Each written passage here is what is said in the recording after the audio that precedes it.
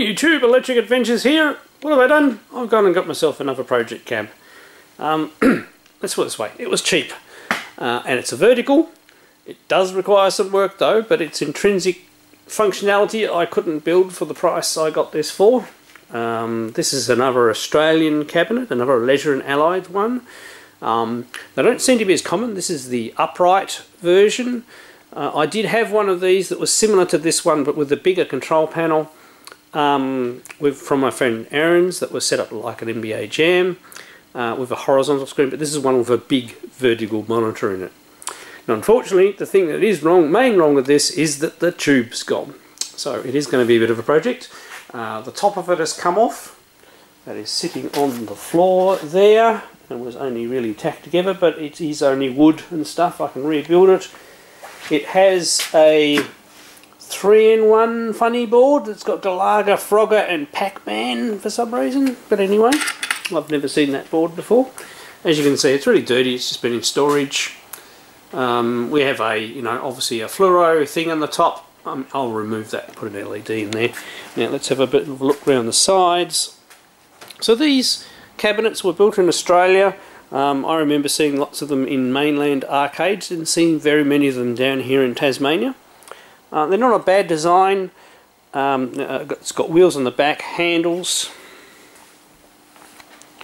A little bit of rust on this plate here which protects the neck of the monitor because obviously it's got a huge monitor in it. Handles here, master on-off switch I believe there. There's a lock to undo the back. So I will spin it around when I start working. It is absolutely filthy, so obviously needs a clean. They were designed so these control panels can be removed and switched out. This is obviously in a 3-button 2-player configuration, which is fine for what I want to use it for. I do want to make this into a vertical shooter cabinet. Having something with a screen of approximately this size. Now the chassis that came with this monitor has been worked on and a fair bit of money has been spent on it.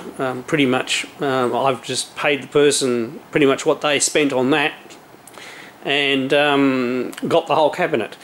Now I do have an arcade operator friend who may have some tubes lying around. That's my first opportunity. Obviously get a tube working with that refurbished chassis. Otherwise I have about 3 or 4 CRT TVs that I could reuse for that. I'm sure I've got one that is as big as this, but once again, if we don't quite get it fixed, then we'll make a new bezel and stuff like that if we need to. So I will not be resorting to using an LCD.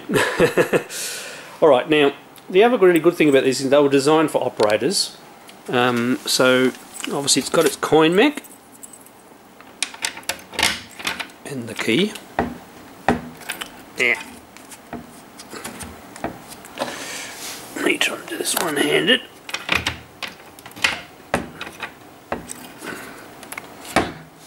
And now it's got stuck. Okay, the door has dropped a little bit. I'll just put the camera down for a minute. Back. It's just very firm fit. The hinges have just moved a little bit, I reckon. So inside we have a fairly modern coin mech counter.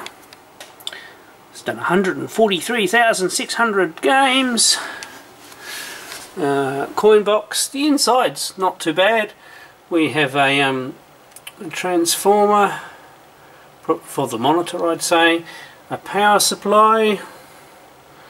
Doesn't look totally original.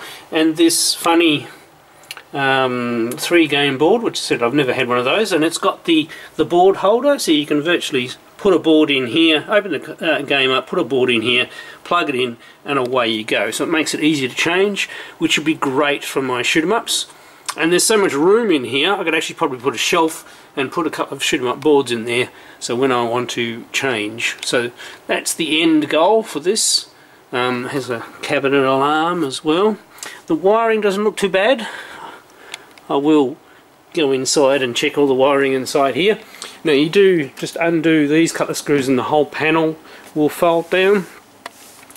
And obviously the back comes off so we can have a look at that monitor. Where in the world is the chassis? It must be on this shelf back here. We'll know that when we open the back a little bit more. Alright, let's do that now. Decided to do this now before I went around the back.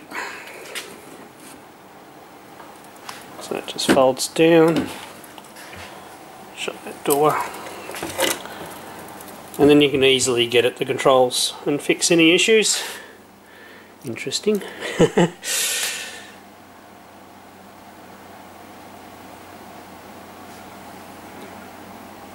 It's not hooked up to anything, it is just purely hooked up to the ground. Interesting.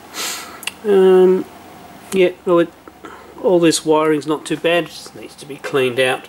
And you're supposed to have these clips done up inside, so you reach up inside so the panel can't be opened from underneath. Somebody has just added these screws, you're not supposed to have those screws. So I'll be cleaning all that up. Now these sticks, I have spares of these if there's anything wrong with them. They are a little, like the knobs have had, especially this player 1 that's pretty rough, it's going to rip the fingers up. That one's not too bad, so I'll probably swap that one out. Other than that, not bad soft touch buttons. I've actually got different, so you've got concave and then you've got other ones here. We'll have to see what they're like and clean up the switches on them. But they're good, they're not too noisy. I reckon they'll be alright for shoot-ups. Alright, now I'll go around the back. So here we go at the back. Key doesn't fit this one, so I'll have to undo that one from the inside and replace that. It is a big ass monitor. And the chassis sits here, so it's got this mounting bar here. I suppose it's not a bad spot. So we'll see, discharge that wherever the cap is, and yep, take it out. I mean, I know the monitor doesn't work, so we'll see if we can find a monitor that's similar. Khaki. Once again, haven't heard of those types, but I'll check the local operator and see what he has, and otherwise we will work something out and mount one of my CRTs that I've got in storage. That will be fine, I'm sure, as a fallback, and as a super fallback. I suppose there's always LCD, but I'm a purist. I'll try and do CRT if I can. Alright, now I better do some cleaning.